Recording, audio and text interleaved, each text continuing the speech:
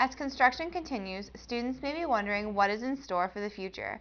I had an opportunity to speak with Larry Seebeck about what students can expect to see happening in the upcoming months.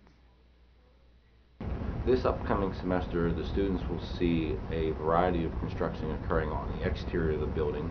You'll see the shell coming up on the exterior.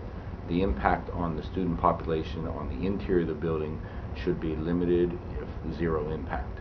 The cold weather has had an impact on the construction. However, the plans for the building are still on track. In the near future, not this semester, but next year, we will have some new entrances to the building. They're starting to build the elevator shafts for some accessibility areas, but the impact what you will see on the student population will occur next year when the students come back.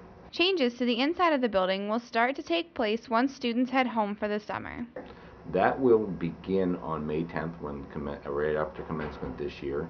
At that point, we will transition, and the Gold Rush as we know it now will be relocated to Gallagher Hall. It will be a rejuvenated Gallagher Hall, and then the food court area venues will be relocated to the Performance Center. With construction taking place around the Gold Rush, students can expect to be able to use the newly built space.